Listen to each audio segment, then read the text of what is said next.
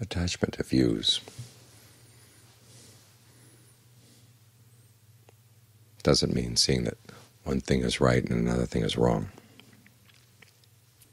After all, the path, there's right view and there's wrong view, right resolve and wrong resolve, right and wrong all the way down, all the factors of the path.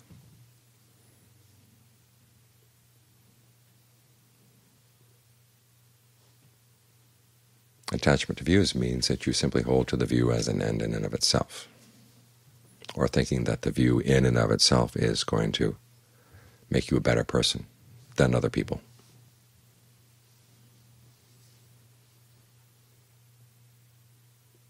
We're not here to be better than other people. We're here to be better than what we are, healthier than what we are. It's like going to a hospital. There's no point in going from room to room and trying to have a contest to see who's the healthiest person. Everybody's sick one way or another, and each person's duty is to look after his or her own illness. And the doctors are there to help them recover. Remember, the main image of the Buddha is as a doctor. And as with every illness, there are medicines that are right and medicines that are wrong, or medicines that in a small dose can be helpful, but in a large dose can kill you. And so it's the skill in how you apply the views for the purpose of release. Remember the Four Noble Dhammas.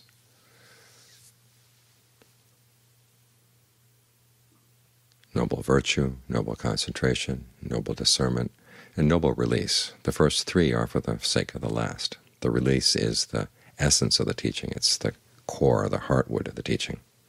That's where this is all aimed. And everything else is right or wrong as it helps in that direction.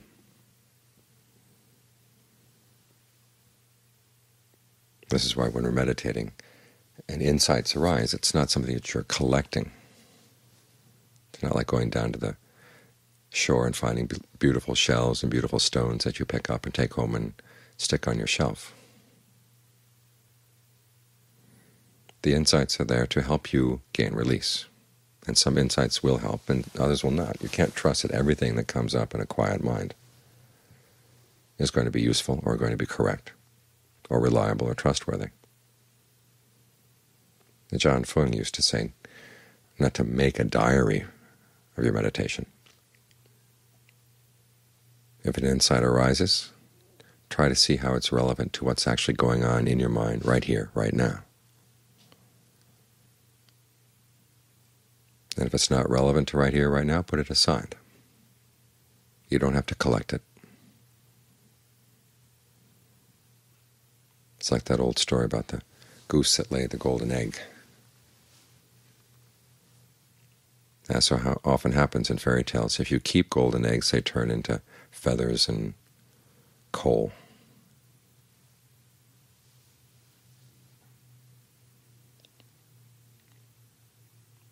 So with the goose that lays a golden egg, you make sure the goose is healthy so it keeps on laying golden eggs.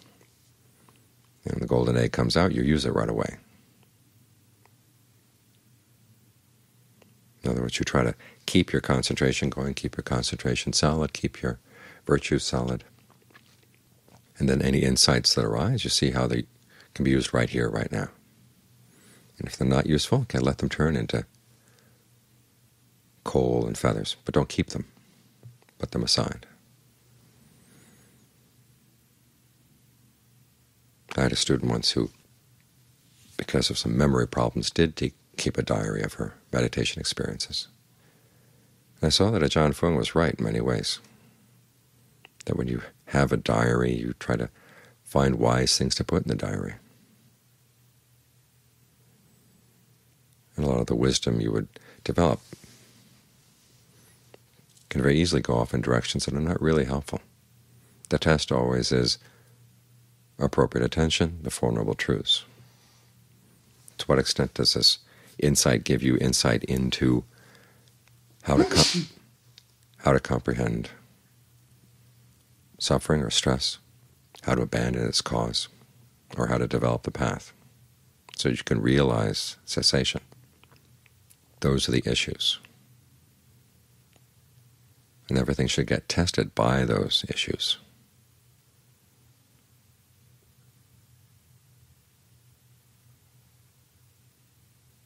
And then if the insight has done its work, there'll be a letting go.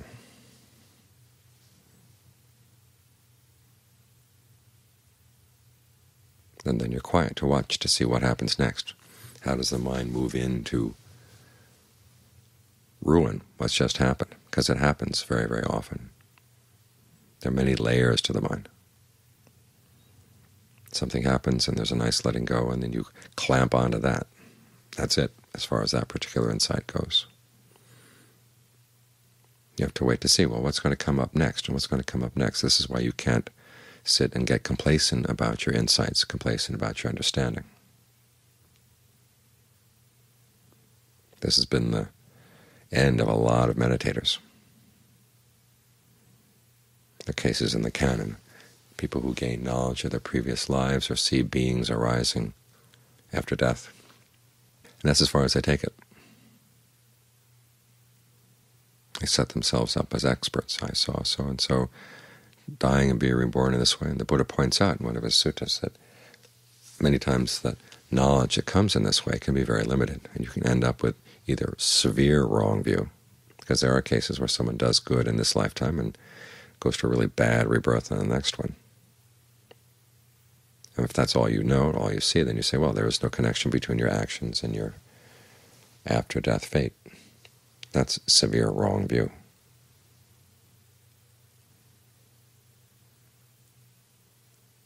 And the Buddha was wise enough not to stop there. He realized that neither of those knowledges in and of itself was going to put an end to suffering. So he looked into them to see, well, what kind of lesson can be drawn from these that will help put an end to suffering. And he noticed that once he saw the connection between actions and the pleasure and pain that you're going to experience, and he said, well, let's look at what's the action here. And from the action he got into the intention in the mind, and this directed his attention into what was actually going on in the mind in the present moment. That's why he came into the present moment. Not because it's a wonderful moment or it's all we've got, but it's because decisions are being made here, and these decisions are going to have an impact right now and down the line. And it's through understanding the connection between intention and attention here in the present moment, that's how he was able to gain awakening, gain release. And that was the heartwood. Now at that point he had to let go of all of his other insights and knowledge.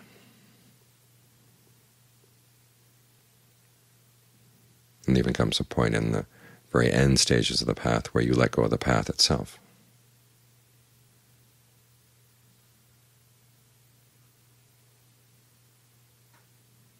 But that doesn't mean he didn't come back and use that knowledge when he was teaching. From experience he had seen what works and what doesn't work, and what works halfway and what works all the way.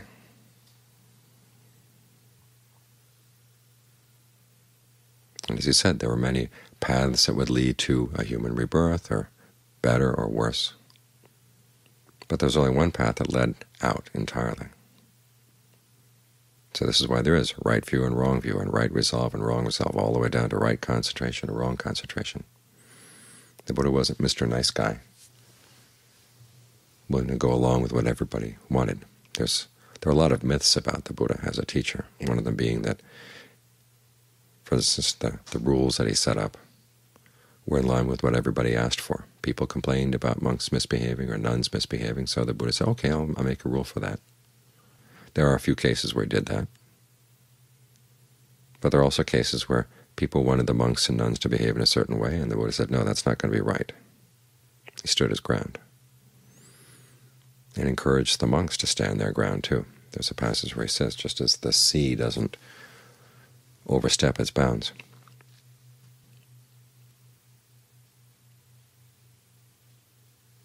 in the same way the monks don't overstep the rules that he's laid down, even at the cost of their lives.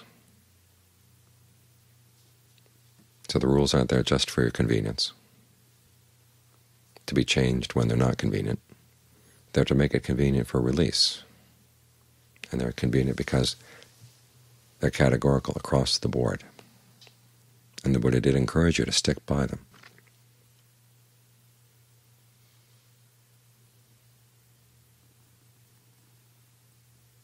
So when you hear the phrase non-attachment to views, you have to be very clear about what it means. There is a point in the path where, as the Buddha said, you let go of everything. But it's because you've reached the right spot. You've developed the right level of sensitivity to the present moment, what's going on here. So at that point you don't need anything else. But to get to that spot, there are right turns and wrong turns. The Buddha never said that every path leads to the top of the mountain. Anybody who's been on a mountain knows there are lots of paths that don't lead to the top of the mountain. And he was very clear about what the wrong paths were. And it's very disconcerting nowadays to see people attributing to the Buddha things that he actually said were out and out wrong.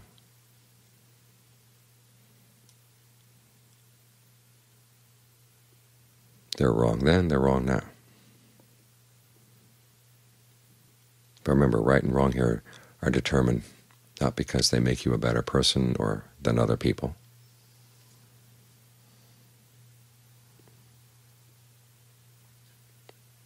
Because some things work and other things don't.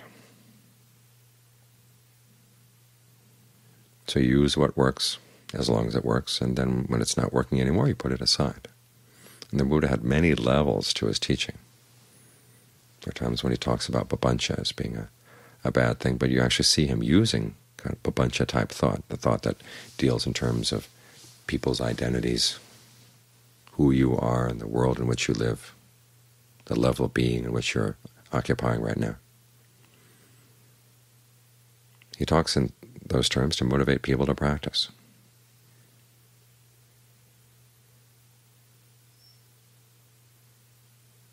That's when he has you think about all the many lifetimes you've had, so many that the tears you've shed are greater than the water in the oceans. And the blood you've lost by having your head cut off for various reasons in your many, many lifetimes, that's more than the water of the oceans. That kind of thinking is to get you motivated. And then when it's done its job, you put it aside. You focus on what's to be done right here, right now. And you drop those papancha categories. You focus instead on simply events as they're happening. And then there comes a point where you drop your focus even on the events, because you're going to open up to something that's beyond events.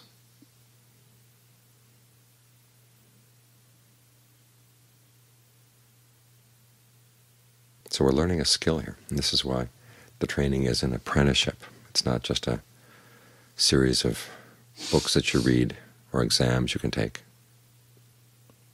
but it's a training of the whole person.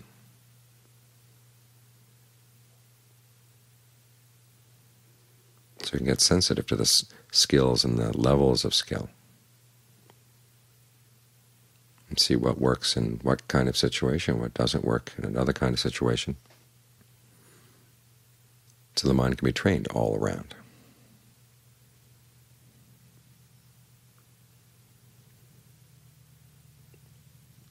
So it reaches the point where in its training it gets to the other shore, as they say. And at that point you don't need the raft anymore.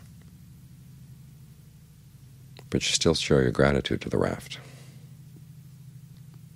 or your appreciation. This is a good raft.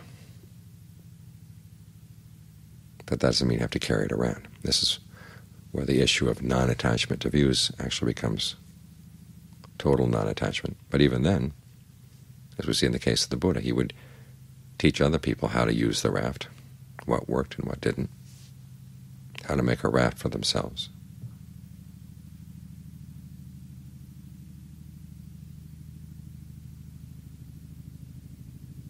That's not called attachment to views, that's called skillful use of views.